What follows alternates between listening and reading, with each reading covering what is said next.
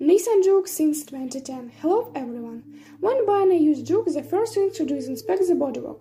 Although the characteristic places where corrosion appears, the baby doesn't have so many. One of them is the rear pillars. We advise you to book these places with a protective film, as well as the coat the body seams with a special anti-corrosion compound. The rest of the body parts are quite resistant to our climate. True, the paintwork is frail and the body iron is rather thin. Therefore, chips and stretch quickly appear on the case, which, however, are not in a hurry to be covered with rust bubbles. The windshield is also not immune from damage. It is quickly rubbed with brush and can crack from a harmless chip. Headlights are covered with cracks and mirrors burst in severe frost. It should be noted that the bumpers sag over time. The reason is weak fastening cups which quickly deform and lose strength. Interior details also can boast of durability. After a year or two, the steering wheel braid is wiped off, covered with chips, and the protective transparent plastic on the instrument panel is overwritten, and stretch remain on the hard plastic of the dashboard from any careless contact with hard objects. And what to do with the growing colony of crickets with age? Most owners are moving in the right direction. Usually squeaks and annoying sounds are made by sofa mounting loops or a poorly glued windshield. Not everything is safe with selling electrical equipment. Most of all complaints come to the glitch of climate control and multimedia. Identification of this malfunction and dealing a morsel repair is rather dreary and expensive. Often the power window servers are capricious, the central lock fails, the bulbs of internal and external lighting burn out. However, all this doesn't pull on statistics. What can be said about the engines? In general, they are reliable, especially 94 horsepower, technically simple and unpretentious, reliable and inexpensive content. Sure, there are not so many such modifications on the market. 170 horsepower and turbo versions prevail, which are much more capricious. For example, on the first copies of the Juke, after 100,000 kilometers, the timing chain can stretch on these engines. If this happens, the 4 does not start well, just due to the departure of the gas distribution phases. And at one fine moment, the engine will not start. The camshaft position sensor will work. By this time, the rear, the most loaded engine mount usually wear out.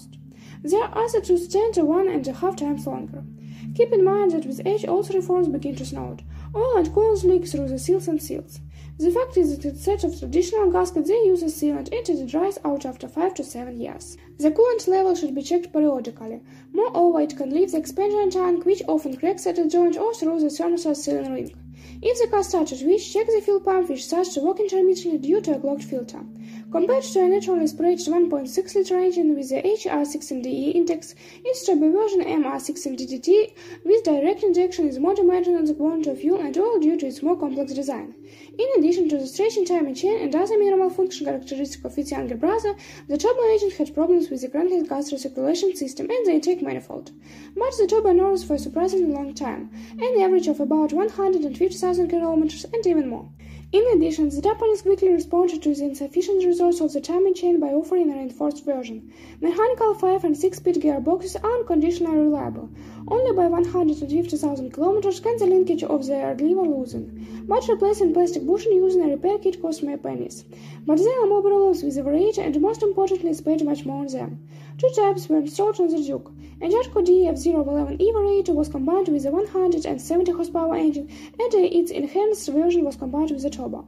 The first one broke faster and more often. There were times when it fell apart already at 20,000 kilometers and jammed and pushed out bearings catches inside the box and turned its body into the trash. Usually the push belt wears out by 150,000 kilometers. You can't pull with a replacement. A water belt will inevitably leave scuff marks on the surface of the conical pulleys. In addition, along with the belt, the bearings of the drive and driving shafts are usually updated. At risk is also a stepper motor that changes the gear ratios of the variator. The reinforced version of the CVT is more durable, and the cost of repairing both gearboxes is almost the same. And don't forget to change the oil in them every 6,000 kilometers. But the Juke all-wheel drive system is reliable and only needs regular oil change in the gearboxes, transfer case and electromagnetic clutch. However, if you try, you can ruin it. The car is not intended for off-road sorties and long sleep in the snow mud will sooner or later finish off not only important transmission element, but also the variator. Not bundled with problems and charges. The weak point in it can be called the support bearings of the front struts, which are poorly protected from dirt. Often by 20,000 to 30,000 kilometers, a characteristic rattle will herald their failure. The remaining elements of the chassis live up to hundreds of thousands of kilometers and longer, with the exception perhaps of the stabilizer struts and bushing which wear out at 50,000 to 80,000 kilometers. Approximately the same amount was released to the steering tips and the shaft crows. Remember that the Juke is equipped with an electric booster. If suddenly the mechanism fails, don't rush to sound the alarm and order a tow track.